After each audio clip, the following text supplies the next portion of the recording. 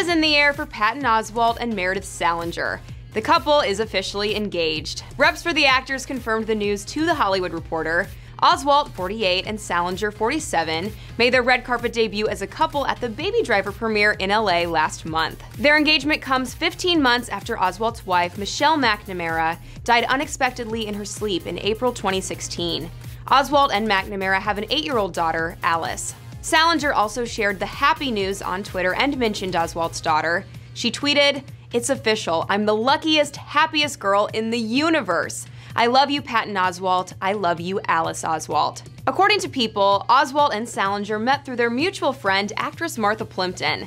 The pair had been opening up about their budding relationship on social media, posting photos of each other on Instagram and interacting on Twitter. Oswalt, of course, is a comedian whose film and TV credits include Magnolia, Ratatouille, HBO's Veep, and CBS's The King of Queens. He won an Emmy last year for his comedy special, Patton Oswalt Talking for Clapping. Salenger is an actress. Her credits include Disney's The Journey of Natty Gann and Lake Placid.